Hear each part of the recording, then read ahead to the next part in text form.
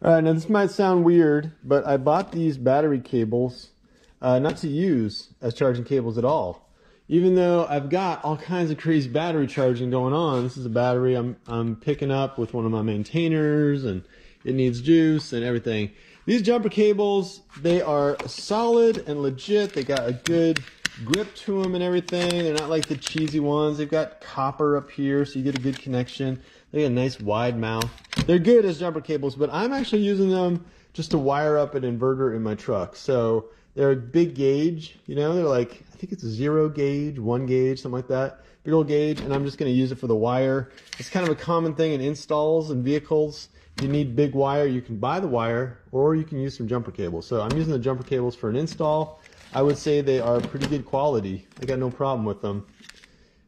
Definitely better than some cheesy ones I've had in the past. Yeah, good connections and everything. You can see they're lugged in pretty well, so they've got a good connection with the wire.